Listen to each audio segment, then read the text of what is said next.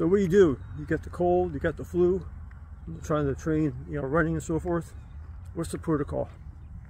I've always heard or read that if it's like the neck up, like head cold, it's okay. Neck down, like chest, no.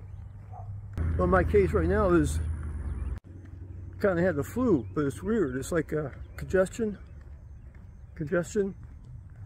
No issue with my chest. Just weak. I had no energy whatsoever. I kind of pretty much slept for 3 days.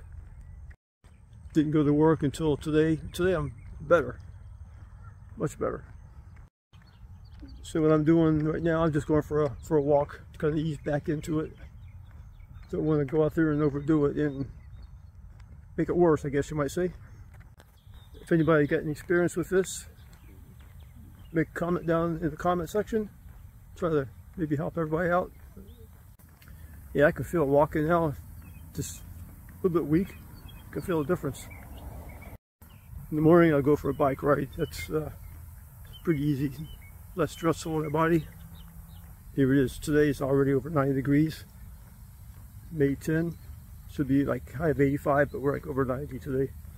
Right now it's like about 7:30 at night, a little bit cooler.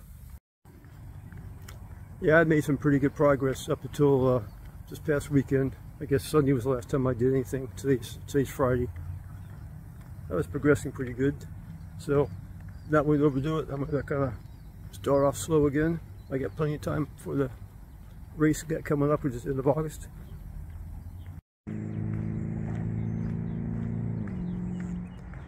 Not sure what all this stuff is. I'm not even wearing my Garmin watch, so I'm not keeping track of how far I go and so forth. Alright, that's all I got. I just wanted to bring up the question about if you got a cold or the flu and so forth. What's everybody's protocol for training? Any advice, put it down in the comments. Have a great day or night wherever you are. And be sure to subscribe for more.